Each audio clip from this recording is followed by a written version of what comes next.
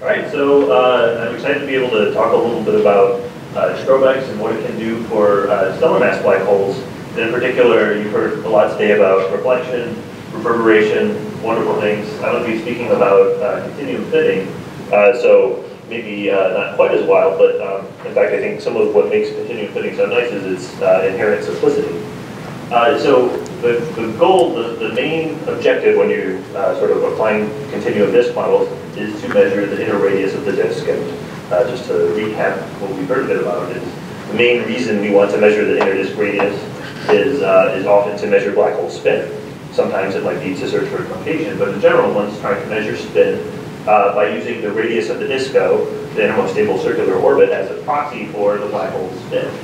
The reason we can do this is general relativity gives us this wonderful monotonic mapping between the ISCO radius and the spin of the black hole, varying by a factor of 6 for a non-spinning Schwarzschild black hole to a maximally rotating Kerr black hole, or up to 9 for retrograde spins, where the disk is orbiting counter to the sense of the black hole spin. And just to illustrate this very schematically for you, here are two twin black holes that are identical mass and differ only by having different spins. So here's a non-rotating black hole where the disk is much further out, so the inner edge is much cooler, and the system is much less luminous compared to the high-spinning counterpart here, where the inner radius goes much further in, and the corresponding inner disk temperature is much higher. The system is much brighter, and so on. So just to flesh this out in a nudge more detail, this is a very nice analogy to one of the simplest problems we teach our students in astronomy. We say, well, how do we measure the size of a star, given that usually we can't resolve a star at its angle on the sky. And to measure the size of the star, we simply take advantage of the fact that stars are very similar. They're approximately black bodies. And of course, with a single spectrum, we can measure the peak emission from the star, so that is we can get its temperature, and we can put a bolometer on, get its total flux.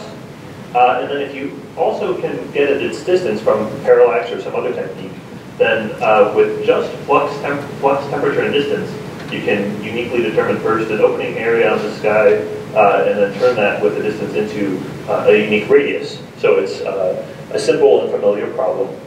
And disks are exactly the same kind of problem, only we have an extra degree of freedom. We have an inclination in the system now, so it's not a sphere, it's a cylinder, so we need to know the projection angle. So that means we need flux, temperature, distance, and inclination. But otherwise, the schema is exactly the same. Now, we don't have just a single temperature black body.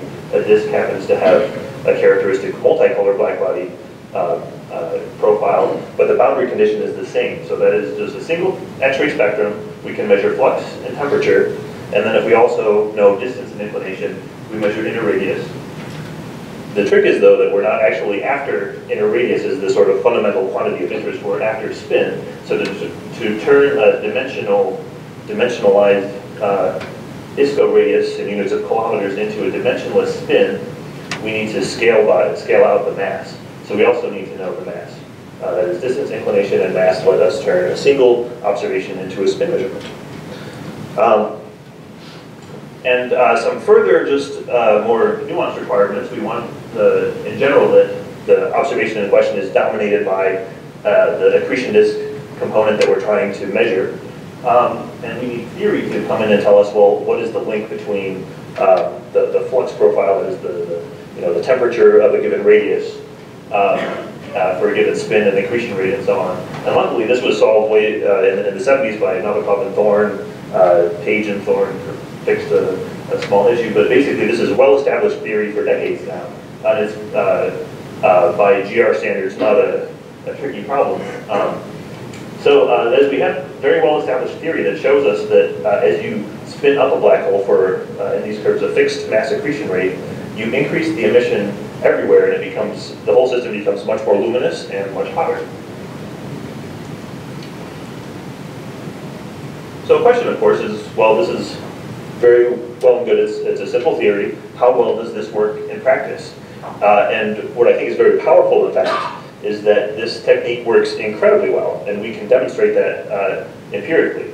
I'll show you in a second that for one of my favorite black hole systems, LMCX3, we've been able to look at time span of several decades. We've used numerous X-ray instruments with very different spectral characteristics, and we've been able to look at a large range of variability, as you see in this light curve over time. LMCX3 is it's persistently active, but it is by nomenclature a transient. It's fed by Roche overflow, so it's always bouncing around by a couple orders of magnitude in mass accretion rate and in luminosity. So we take advantage of this wonderful system, pick out a range in luminosity that our thin disk model is applicable, which is about an order of magnitude. And when we measure the spin over this order of magnitude range in luminosity over these decades in time, using these very different X-ray instruments, we get a consistent result to within about 5%. So this is hundreds of spectra, and this is the strongest empirical foundation for measuring spin that we have to date. And certainly it bolsters confidence in this continuum fitting method.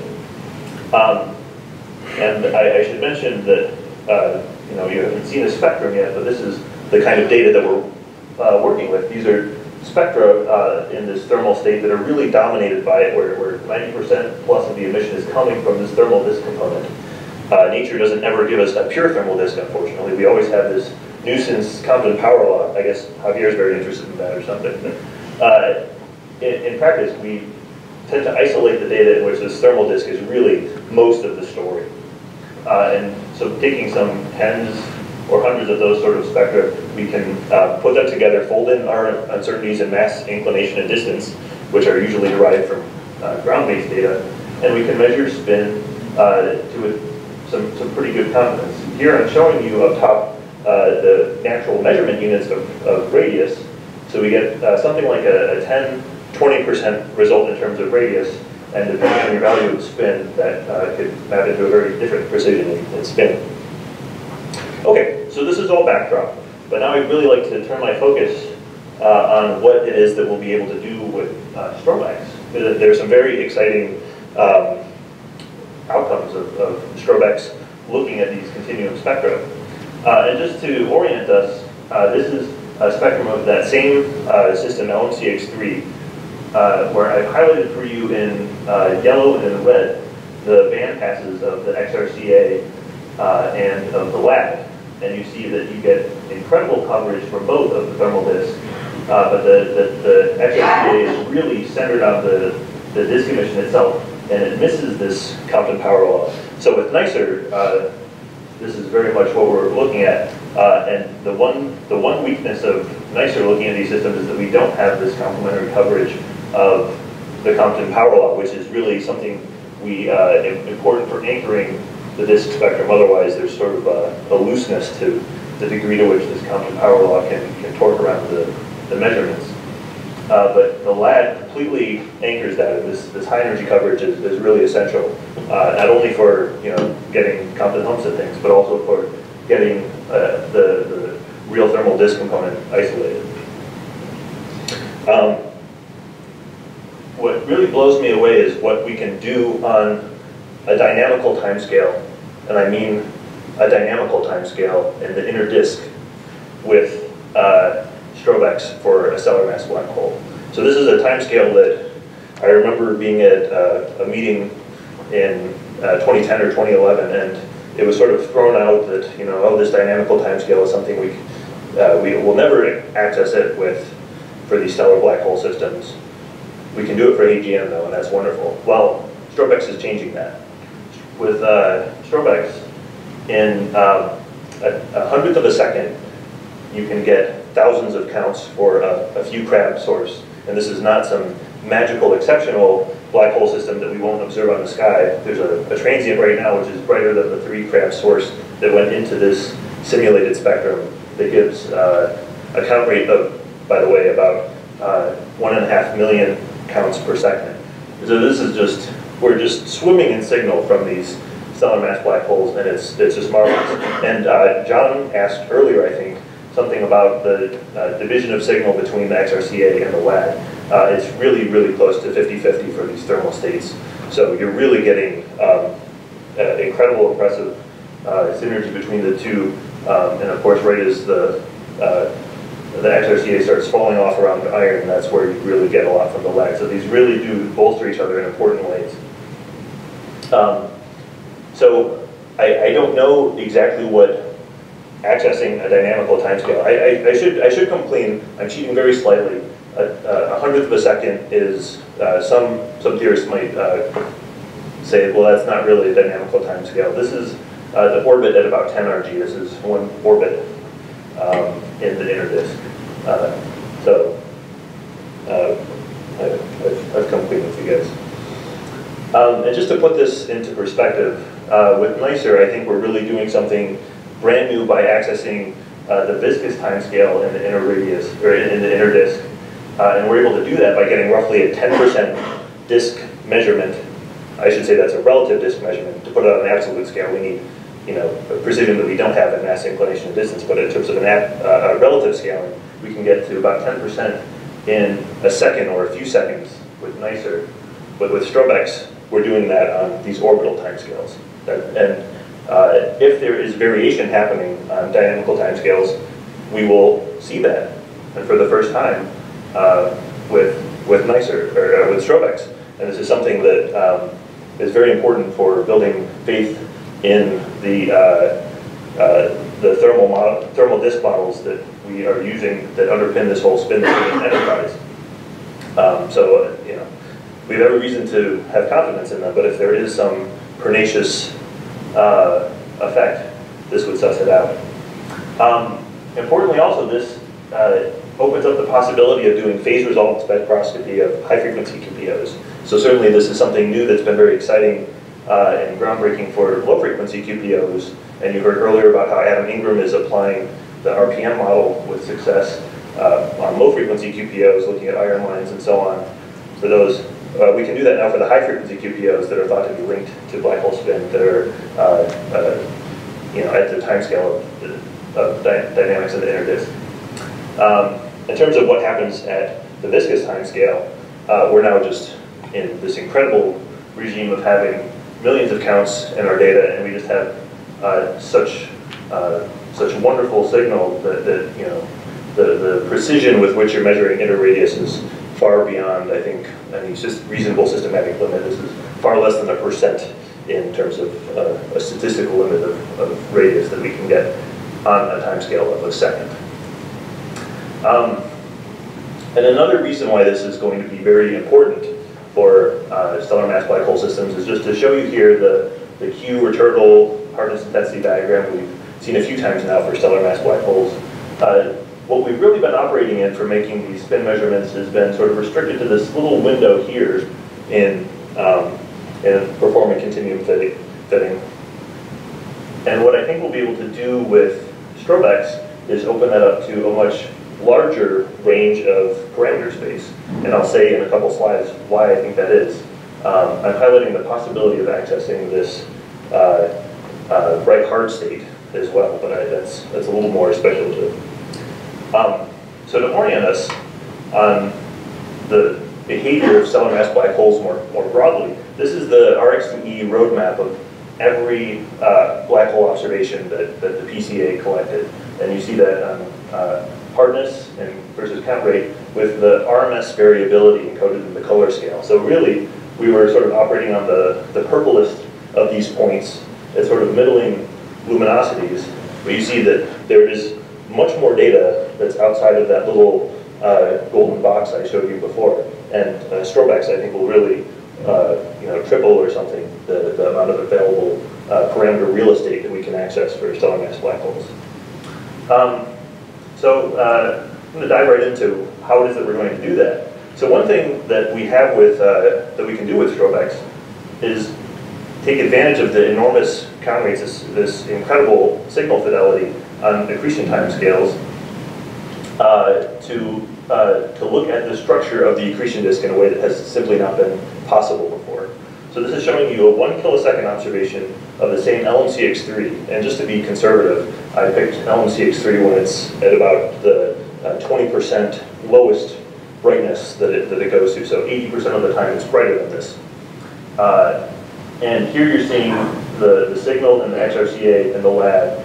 And I've put in Shane Davis's BH spec model and comparing it to Kirby-D, which assumes a perfect black body-like shape to the spectrum. Shane Davis's model takes care of a lot of non-thermal effects related to atomic features and electron scattering and so on. And you see that there are deviations, there's little ripples in the spectrum, and we've not been able to detect these before. It was tried and nothing came of it. But you see that these deviations, in part because we have access to a very broad spectral bandpass encompassing the peak, the very low energy, and the high energies, we're able to nail this down and access these few percent deviations around the thermal peak. So this will inform our knowledge of disk structure fundamentally. But more than just that, the model that I showed you that's been the operational basis for making these spin measurements is really a thin disk model. That is where the disk is geometrically thin and optically thick. But we know that when disks become very bright, they puff up due to radiation pressure and enter in domains that have been called slim disk and so on, which is where they're appreciably thick. The models for slim disks have been kind of unsuccessful in accessing this higher luminosity domain, and what we can do with STROBE-X, and to some degree also we'll be exploring this with NICER, is look at what happens when we're checking these sources with very beautiful isolated thin thermal disks, and look at them at low luminosities and very high luminosities, and we'll be able to see these departures that take place and come up with an empirical map of what happens to the disk structure. So we won't have to be tethered to theory that right now seems to not quite cut it, and we'll be able to develop an empirical basis for this, challenge theorists, and improve our knowledge of this disk structure, and I'm sure that will inform other aspects of accretion theory as well. So this is showing you just a simulation using one of these slim disk structures compared to the nominal thin disk, and the size of this significance in a kilosecond is hundreds of sigma. So I'm running over on time, so I'm just going to skip ahead to a couple of quick highlights and just show you with 1915 what we've done with NICER already is we've been able to use this incredible view of the disk that we have with NICER to look at variations that happen in these sort of unstable oscillatory cycles, to measure changes in the inner disk where it's sort of a breathing mode that happens on time scales of tens of seconds.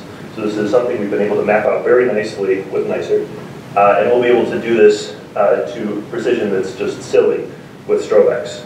And for many of these systems, we don't see such variations, but it could be that these variations are just all very muted compared to what we see in 1915. So this is something we'll be able to search for with STROBE-X in a brand new way. And lastly, I want to open up the possibility of going beyond these galactic systems that are sort of very familiar to those of us in the stellar black hole community. So this is a list of some 20 stellar mass black holes. It was complete as of, I guess, close to a decade ago now. So there are a few more entries in the list for the dynamically confirmed black holes. But if we were to go beyond just our Milky Way and the LMC and go into the local group, we might have a list of black hole systems which would look something like this. Please don't pay attention to the repeated names. But this would really be something if we had an assemblage of 50 to 100 stellar mass black holes where we had masses and we had spins. That would be a census of a different character and a different quality. And I think that would really be important and impressive, especially in the age of gravitational waves, where we will know a lot about very distant merging systems from early in the history of our universe, but which may be not that, they may be similar, but they, from the first event, we see by virtue of the mass alone that they're not similar to what we've observed so far. So if they are of a different character, it would be good to have observational data near at hand to challenge that and to look at what we see locally for spin distributions, mass distributions, and so on. And so I'd like to quickly touch upon how STROBE-X could access this. I don't think it will be, it's not an obvious choice and it may not be worth it, but I think it would be wrong to not explore this possibility. So the first and serious drawback to going for extragalactic systems is that the lab really is very limited in what it can do. Unless we have a very isolated, bright system, the lab, unfortunately, is not going to give us something for these. And I should say, when I'm talking extragalactic, I mean our local group. Probably most people who do extragalactic science would scoff at that definition, but I really mean within a few megaparsecs, and that's primarily the 50 or so galaxies in our local group. So the lab is not going to be helpful, and I note also that this will be competing directly with sort of what Athena can do and in Athena's domain of imaging science. I think also to be able to do this well, we would really want to tamp down, squeeze as much as we can the XRCA field of view. So I had an informal conversation with Zabin, so I guess I hope I'm not saying things I shouldn't, but Zabin indicated it might be possible to push to within 2 arc minutes on the concentrator optics. So going from NICER's 3 arc minute radius down to about, optimistically, I'm calling that 1.5. If that's possible, this is showing you NGC 1313, which for ULX fans out there, this has a couple of very nice ones. So it's at 4 megaparsecs, and just for a field for comparison to give us a flavor of this, you're seeing there are a few dozen X-ray point sources in this field, and you can see that within 1.5 arc minutes, we can do a reasonable job for a lot of these bright systems. Once we get to 3 arc minutes, we're letting in a few point sources. We're introducing confusion.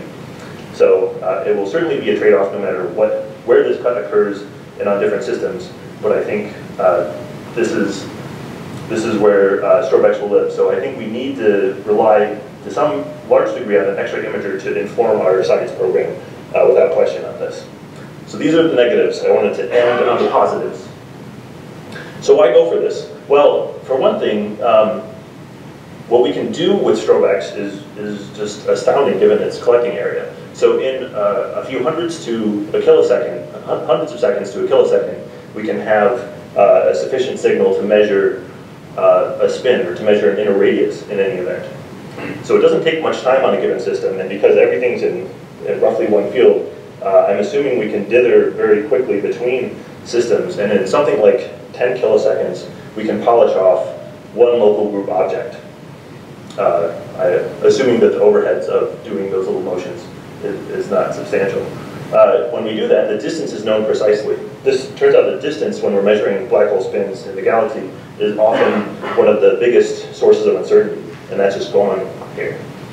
We don't know mass and inclination, but I'd like to remind you guys that when STROBE-X would fly, we'll be in a different era of ground-based astronomy than we are today. We'll be in the era of big glass, where it's possible to go for masses and inclinations within the local group for essentially any black hole binary that's not enormously obscured in this local group object.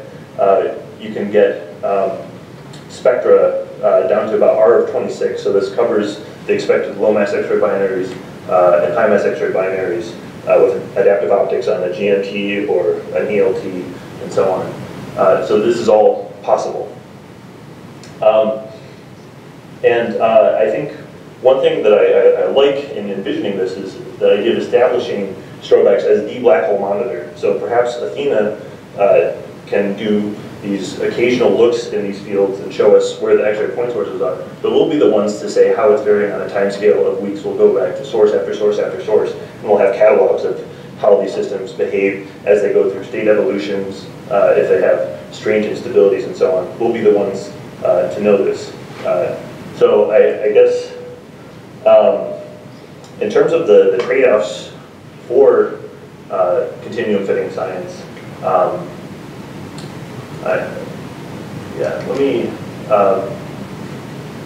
the punchline of exploring what happens when we make these different cuts and so on is that we want to make sure that we have enough throughput to handle millions of events per second. I'm sure that's challenging, but I think that's very important in terms of taking advantage of the capabilities of STROBE-X on stellar mass black hole science. And if possible, I think the area of biggest gain in terms of, if we lose some effective area that squeezes a little bit these timescales that we can access, but it's not so severe for continuum science. Where I think it does matter more is if we can push that 30 keV limit to a 40 or a 50 keV limit. I don't know how possible that is, but if that is possible, by having that extra grasp of higher energy, that really makes a big difference for how well we can do in anchoring the power law component to access the thermal continuum. Yeah, with that, I'll end and just put up these little highlight ideas for discussion, presumably on Wednesday. Thanks.